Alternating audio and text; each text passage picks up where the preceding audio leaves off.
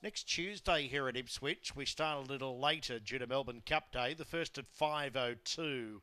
10 races here Tuesday night. Basically becomes a late afternoon twilight meeting. 5:02 the first here at Ipswich on Tuesday. The last of them being locked away here for race number 6, short session. Number 2, the favourite, as the green light is on.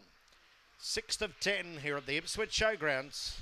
Already and away. Short session began. Fast to lead over Spring Roy. Regal was around the outside. Punching up there was Pyre, followed by Corborn, Big Red Spring Shelley and Frosty BJ. Short session leads running off the back by a length and a half on Regal Watts, but now Regal Watts quickly up on the outside. Regal Watts went straight past Short Session, followed by Spring Roy. Then came Pyre, but Regal was dashing clear, and Regal was by 6 lengths. Spring Roy up for second, third Pyre, then Frosty BJ. Short session weakened right out of it, followed by Spring Shelley.